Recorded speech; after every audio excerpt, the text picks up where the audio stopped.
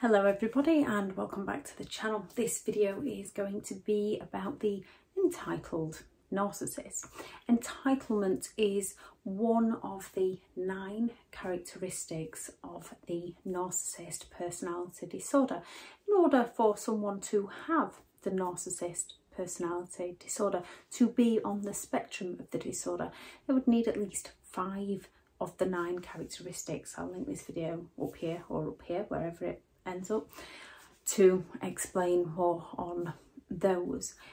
People can also have narcissism, or they can be narcissistic, just like people can be empathetic, just like people can be negative, people can be sad, people can be happy, people can be narcissistic. Doesn't make them a narcissist. So this video is to explain more about entitlement. Thank you very much to all the returning subscribers and your continued support with the channel. If you are new to the channel, I'm Elizabeth Shaw. This channel is all about the narcissist personality disorder, to give you more understanding of the people you might be dealing with in your life, how to handle yourself around those people if you cannot go no contact, and different methods to find what works for you to help you overcome narcissistic abuse. If you do find the information helpful on the channel, please do subscribe. When it comes to being around people, if you're around a negative person long enough, they're going to bring the negativity out in you. If you're around a high achiever for long enough that's pushing you to achieve, they are going to bring the achievements out within you. If you are around someone who's sad and depressed for long enough without taking care of yourself, they're going to bring that sadness within you out. If you are around a narcissist for long enough, they are going to bring that narcissism out within you. Those people who you surround yourself with are the people who bring out that side in you. Doesn't make you a narcissist, although often many, once out of these kinds of relationships and discover the disorder and start learning about the disorder, end up questioning if they are a narcissist, which is most understandable after everything you've been through and everything they have done to you. People also claim that narcissist personality disorder is rare. There is some that say only 0.5% of the population have the disorder. There is some that say 3% of the population have the disorder. There is those that say narcissists are very difficult to get a diagnosis, so we don't know the true numbers of people who have the disorder. However, my maths might not be perfect, so please alter in the comments if I'm wrong. If there is 78 billion people within the world, and for easy maths sake, we say 1% of the population has the disorder itself, that means 78 million people have the disorder. If they all affect one partner each, that's 78 million people impacted by somebody with the narcissist personality disorder. Most narcissists don't just negatively impact one person's life. One person's narcissistic partner is another person's narcissistic friend, narcissistic boss, narcissistic work colleague, narcissistic parent, narcissistic child, narcissistic cousin, narcissistic sibling. The list goes on. So if we say a narcissistic parent impacts their partner's life, that's one person. If they have one child and they impact that one child's life, that's 2 people. That's 156 million people affected, impacted by somebody on the spectrum of the disorder. If they've had more than one partner, that could be 2 partners. If they have 2 children, that could be 2 children. They could have impacted 4 people within their lives. So then that's 312 million people negatively impacted by somebody with the personality disorder. Then we can have people with high traits of narcissism, high levels of narcissism. They might only have 1, 2 or 3 of the characteristics, and they might impact those characteristics negatively in their life, which impacts those around them. So the numbers just keep going up and going up and going up. It doesn't really matter how many are out there. It doesn't really matter whether somebody has the disorder or not. It's more to explain the reason behind somebody's behaviour rather than to excuse their behaviour. If somebody brings out the worst in you, if somebody exploits you, if somebody humiliates you, if somebody scapegoats you, if somebody shames and blames you, if somebody repeatedly lets you down, if somebody repeatedly lies to you, it doesn't matter who they are as a person. What matters is we learn what we've been through so that we don't go through it again. We learn our values, we learn our beliefs, we raise our standards, and we create our boundaries, and we lower our expectations of those who like to frustrate us. When it comes to narcissists, those who bring out your anger, when we don't let go of our anger, they have control of our emotions. One of the characteristics of the disorder is entitlement, and many people, when they learn about that characteristic, can question that there's a few people in their lives that act like that. If those people hurt you, if those people break promises on you, if those people have a negative impact in your life, whether they are narcissistic or not, they are not the kind of people you want to keep close. If you, for example, go out to work and expect to be paid for the job that you do, that doesn't make you a narcissist. If you're having a week where one thing after another thing after another thing is happening to you and you can't shift out of your thought process, you're struggling to leave the woe is me and you're complaining a lot more than often, that doesn't by itself make you a narcissist. That makes you human. That's life's happening to you. Sometimes it's hard to shift out of the why is this happening to me and turn into what is this teaching me? What can I do about it? Life has a way of knocking you down, and just as you get back up, it comes and knocks you straight back down again. And we are the ones that have to find the coping techniques that are right for us to overcome these hurdles, to find our happiness, which is often why a sense of humour is a must. If you trip over and you start complaining and whining and being upset, it's going to bring you down. If you start walking with your head down and your shoulders down, it's going to bring you down. If you trip over, you can't do anything about the fact that you've tripped over. You've already tripped over. If you're not injured, if you're not in serious pain, you can get up, you can raise your shoulders, you can lift your head up and you can laugh it off, and it has a far better impact on your life than being sad or mad or complaining about it. We can all get into a routine within our lives, and then things come along and create that busyness within us. We can all start to become that preoccupied with what is happening within our own life. We're not paying enough attention to what's happening with those loved ones around us.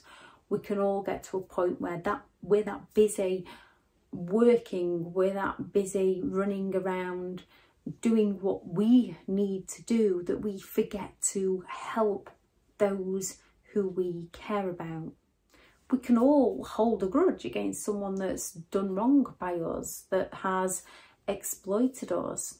that's lied to us, that's cheated on us, that's hurt us. We can all hold a grudge against somebody who has conned us, who has duped us. It's down to us to work on overcoming that grudge, but we can all go through a pattern of holding a grudge. It doesn't make you a narcissist. Holding a grudge for a period of time in your life, that one grudge for that one moment in time because somebody duped you, does not make you a narcissist. Most people can bend the rules. Most people can find a way to rationalise, to bend the rules to suit themselves without malice intent, believing they're not harming anybody else in doing so. Bending the rules, although technically no, we shouldn't bend the rules, doesn't make you a narcissist. Wanting more out of life, wanting to achieve more, if you're working hard to achieve more, if you have goals, if you're looking for growth, if you achieve one thing and you're looking to achieve the next thing without stepping over people to get there, without exploiting people to get there, there is no wrong in having life goals. In fact, life goals are what gets you out of bed in the morning. There is no wrong in, once you've achieved something, looking for the next achievement. If you're doing it from a good place, if you're doing it from your heart, if you're doing it from your passion, if you're doing it from your dreams, if it gets you up and going and motivated in the morning, there is nothing wrong with wanting more out of your life. It does not make you a narcissist. What puts people either on the spectrum of narcissism or having narcissistic personality disorder, if they have the traits, 5 of the 9 traits of the disorder, is somebody who is envious of others, somebody who, no matter what they've taken from others, they are looking to exploit others to achieve more. No matter what people give them, it is never enough for them. Whereas having goals is, no matter what you have achieved for yourself, and often with these achievements you might have helped others along the way, you are looking to achieve more for yourself, more often than not helping others in some way. Claiming that others are privileged in life. Some people are or seem privileged. We don't always see the background to what people have been through, and some people are very underprivileged.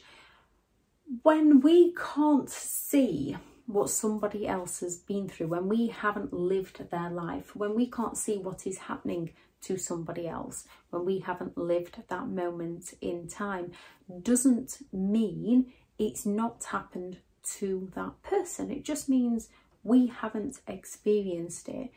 You can go all out working hard to achieve something, and someone can come along and beat you to it because they've worked all out to achieve that thing. And it can knock people back a bit when they've put all their time and effort into something and someone comes along with something better.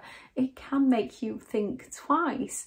However, you've got to sort of look at that person and think, well, what did they do? How can I alter what I did? How can I achieve more?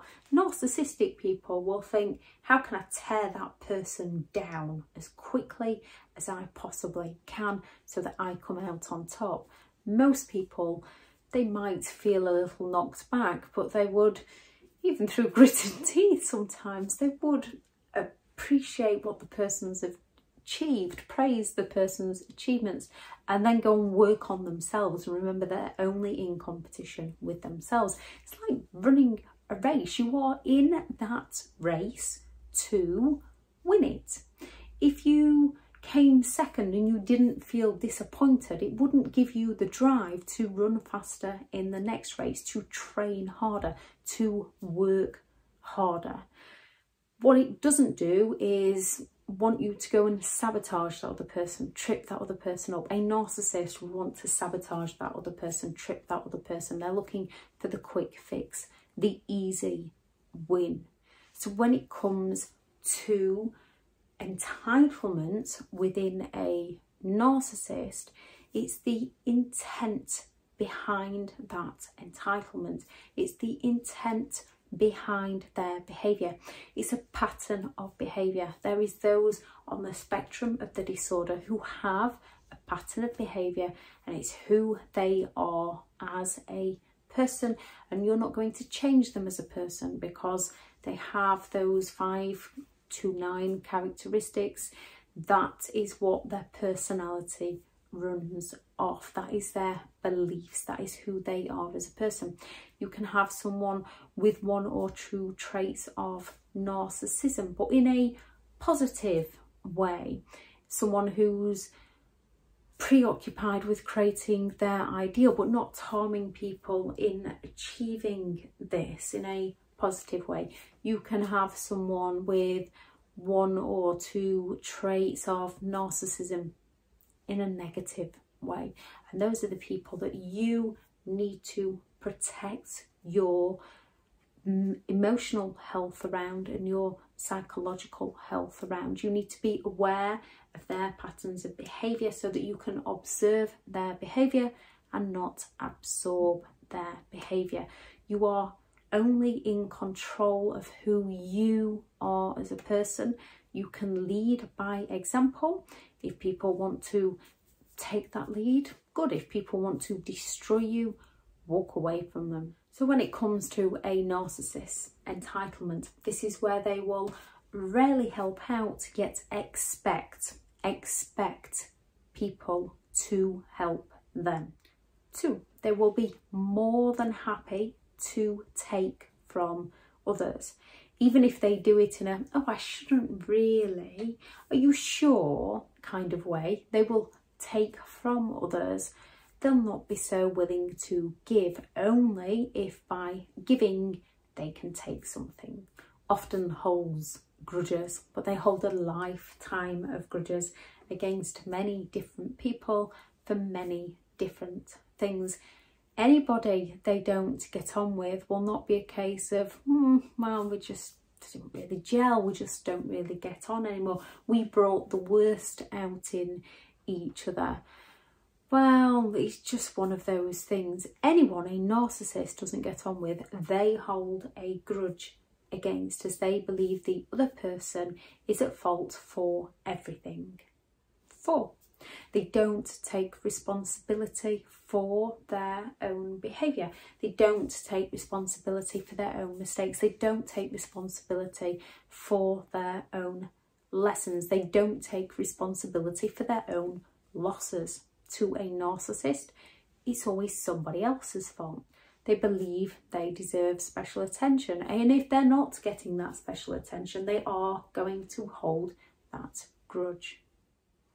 6, rarely to never admitting fault. If they do, it's a case of, I'm sorry, you. They distract you with the I'm sorry, so it seems like they are apologising, and then they slip in that you to blame it on you. They are always looking to blame somebody else.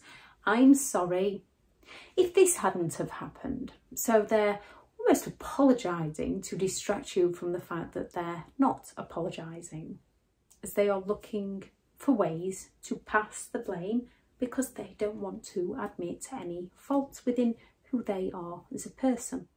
7, thinks the rules don't apply to them, yet because they are the self-entitled hypocrite, they think the rules apply to you. So this isn't a case of bending the rules and seeing somebody else bending the rules to try and adjust things, to try and make life work for them. This is a narcissist breaking the rules, yet if you break the rules, you're wrong. However, they're allowed to. 8, no matter what you do for them, no matter what you give them, they are always going to expect you to do more. They are always going to expect you to give more. They're always going to expect you to be more. They're always going to expect you to just know. 9, envious of other people, so they seek to pull others down to feel better about themselves. 10, claims others have all the luck. Any difficulties somebody else is going through, they're going to go all out to discredit them. They're going to go all out to bring them down. They're going to go all out to gaslight and change the story, change the reality on that person, because they believe that others are privileged. They believe that others have gone against them. Always finding something to complain about, even when there isn't anything to complain about. When life is going plain sailing, straightforward, happy-go-lucky with a narcissist and they're in a mood, they're going to find something to complain about, to change the atmosphere, to set the stage, to alter the environment because they're in a mood, because they're unhappy. They're going to go all out to start complaining, moaning, bringing everybody else down. And then more often than not, as soon as they've brought everybody else down, they become happy again. Most people don't enjoy seeing other people unhappy. It doesn't bring them pleasure. With a narcissist, they often feel better about themselves when they've made those around them unhappy, although to escape any feelings of shame, they blame those around them for why the narcissist made them unhappy, or they deny all knowledge. 12, a complete lack of self-awareness. When it comes to somebody on the narcissist personality disorder, it's going to be very rare to hear them go, was it me? Was it them? Am I the narcissist? I could be the narcissist. I think they're going to be going, no, it's them. It's all them. It's all their fault. I did nothing wrong.